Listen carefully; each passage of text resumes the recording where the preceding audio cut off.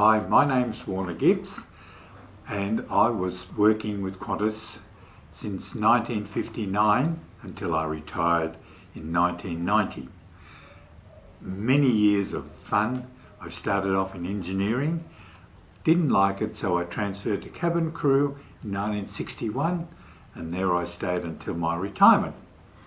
My very first flight was when I was in the training school and they said to me, go home today, come back this afternoon, you're going out on a flight and report to the hangars. And I thought, well, that was a bit strange going to the hangars.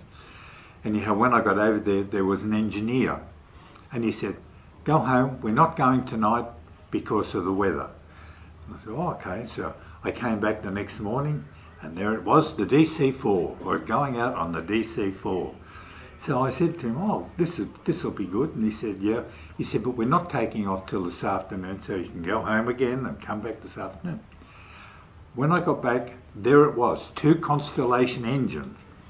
One was going to be delivered to Qantas Island and one was going to Perth. And I thought, oh, well, what am I supposed to do? So he said, you just look after the crew.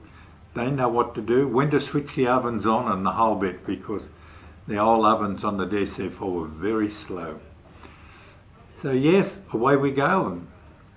And the captain said to me, he said, oh look, go and have a break. He said, you're probably not used to this night flying.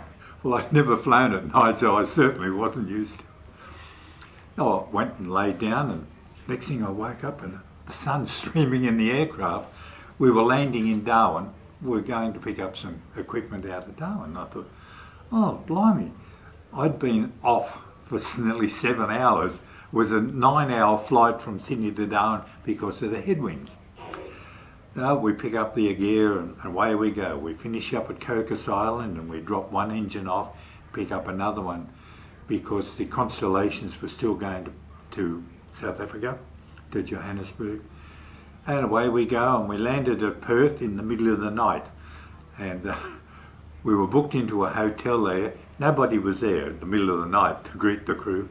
So the second officer broke into the hotel, got in, got signed, we all signed in and allocated ourselves a room, dropped the other engine off, and then back we go, next day, back to Sydney. And there was a chap, the navigator, they had navigators in those days. His name was Johnny Brown. Naka was his nickname.